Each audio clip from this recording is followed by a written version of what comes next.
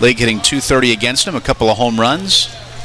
The 0-1 pitch, chopper, and it's over Moran at third in the left field, a base hit. Moran scores. DeKroger around third. He's coming home. It's a 2-run single by Terrance Gore. Just a chopper over Moran at third base.